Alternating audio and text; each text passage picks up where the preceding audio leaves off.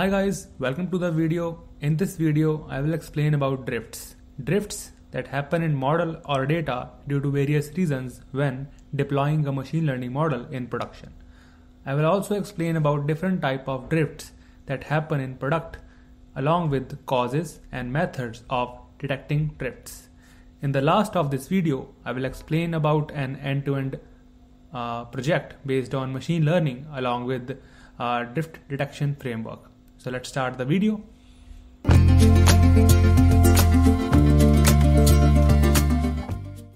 So let's consider a scenario where I build a machine learning project that has model accuracy of 98%. That was very high, and my model is perfectly working on test and trained data. So I deployed my machine learning model in production and users start using it, and my model is working very well. But after some time, after model retraining and updating, I saw drop in my model accuracy from 98% to 85%, and users start complaining about not having accurate predictions. This shows degradation in model performance and models start predicting incorrect results. So now the question comes, why model performance degrades? So model performance goes down because of drifts. Drifts occur when ML model predictive power goes down because of various reasons like change in data distributions, relationship between variables, or environment changes, or behavioral changes in users. There are various types of drifts. So let's learn about different types of drifts one by one. So the first one is covariate drift. When there is a change in distribution in one or more independent variables, that it means there is a covariate shift. This happens due to environmental change, but relationship between the variables like x and y remains the same, but distribution of the variable, independent variable x, that is changed. This graph shows the distribution of x in 2019 versus 2021, and you can see there is a change in the distribution. So let's take an example of some demographic change in user base. As in past, you trained your model on younger customers, but now you have a lot of older customers as well. So there is an increase in mean and variance, and the covariate shift happens.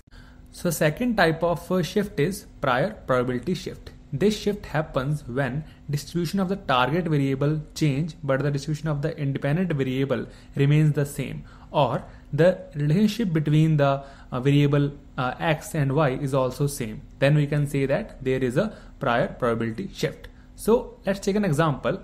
Let's take an example of a model where it is trained on the data with the persons who repay loans on time. But if there is a change in the customer behavior and they don't repay their loan on time, then we can say that there is a change in the target variable. So there is a prior probability shift. The third type of shift is concept shift. Concept shift happens when there is a change in relationship between the independent and the target variables. Then it causes the concept shift. This means the distribution of the target and the independent variable remains same, but the relationship between them is changed.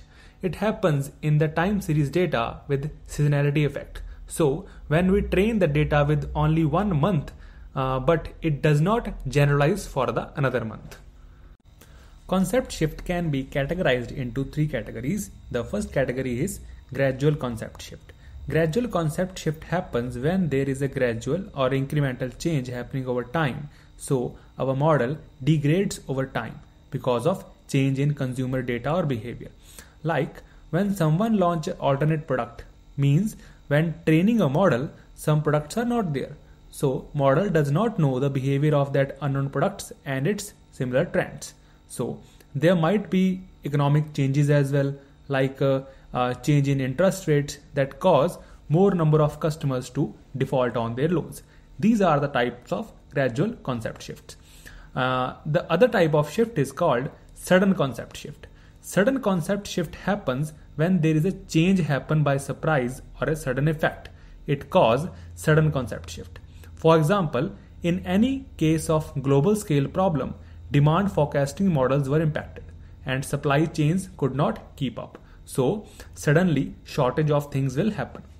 Or when a company adds up a new equipment in production line, it shows new problems and old problems reduced down. So our model is unable to classify those new problems because the model is not trained on them. And the last type of concept shift is recurring concept shift. That shift happens due to seasonality effect. So there is a time series data which we build a machine learning model on it. So after a certain period of time, like weekdays or weekends or on the year holidays as well, our model performance goes down because customer buying pattern or customer behavior got changed in those time frames. So recurring concept shift will happen. But that shift is not important because it happens only on a certain period of time and not for the longer period of times. So now the next question comes, what caused these shifts?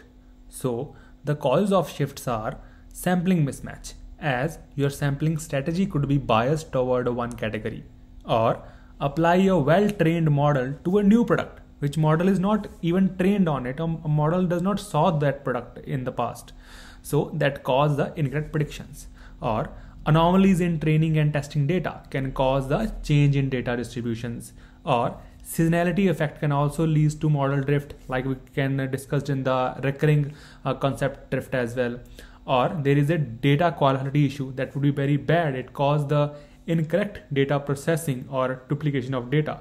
So these are the main causes that cause the shifts happen in the data and cause our model to degrade over time or suddenly loses its performance. So now let's talk about the ways to detect a drift. So there are mainly three ways. The first is statistical, other is model based, and the another is adaptive window based tests.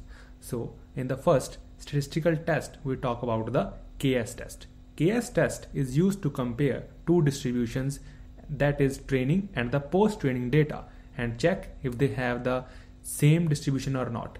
It is used to detect a drift in the independent features or independent variables. So for categorical variables, we use the chi-square test, and for numerical variables, we use the KS test. So if you want to check the distribution change in your independent variable, you can use the KS test.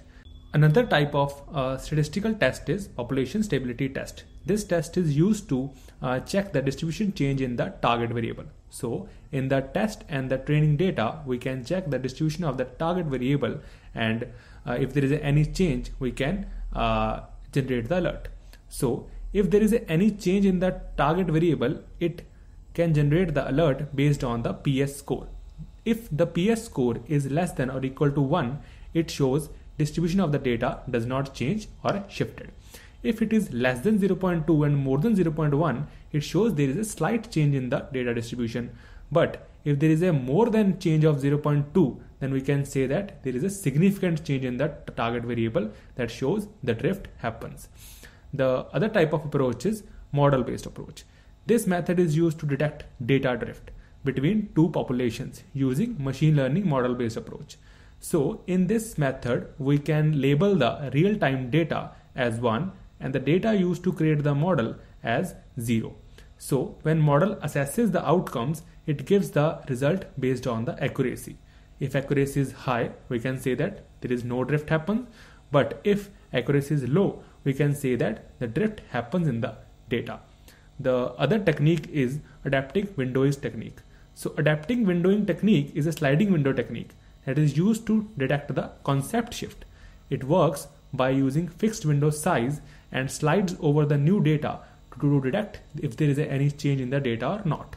So we can also set a threshold to generate alerts.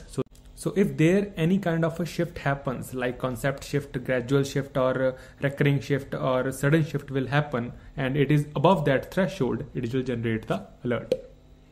So let's discuss about some key points that you can remember while building a machine learning model, or you can use when retraining or deploying machine learning models in production.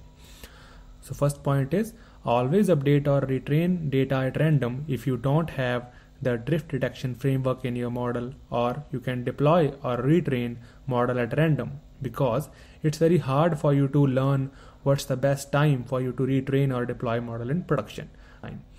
And then use weighted data that is inversely proportional to the age of data while training new model rather than deleting old data, or you can use the incremental learning to retrain your model, so that the old retrain or old training of the data should not get missed out. So guys, let's talk about the project. So it is a project of model monitoring using Airflow and Docker. So it is a complete project that is present in the website of Project Pro. You can also go through this project and build your own project with your own data with the same pipeline that the project have.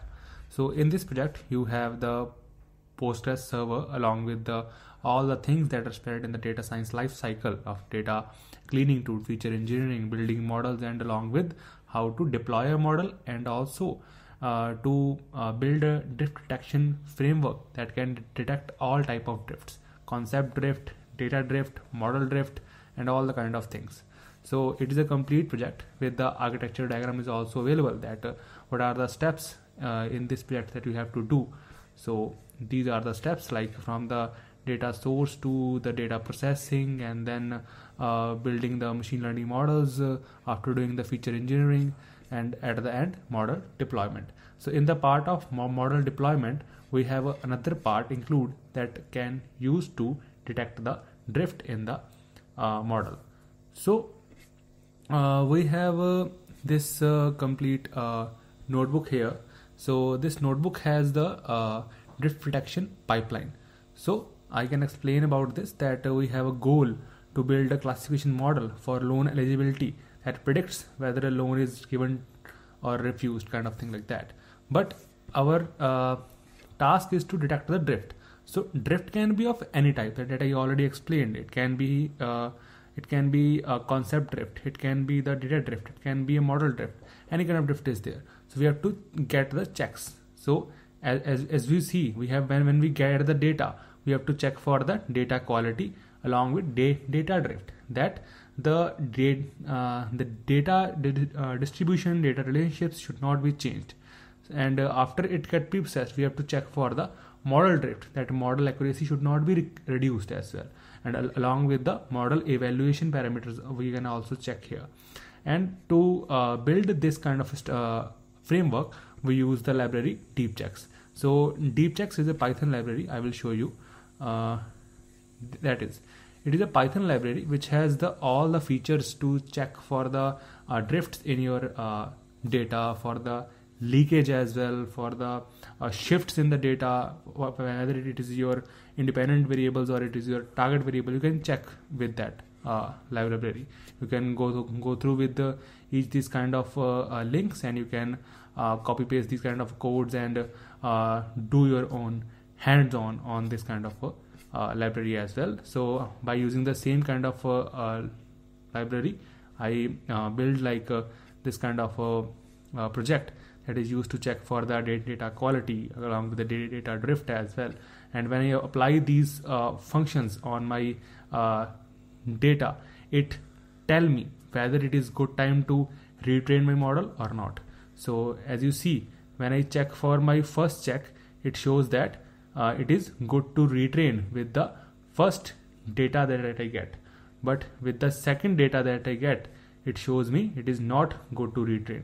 But with the third data, it said it is good to retrain. So now I know that which data is good to retrain for my model, but which data is not. So by using these kind of tricks, I can easily like make my machine learning model accuracy up to a point, not degrades in the time alongside the time as well.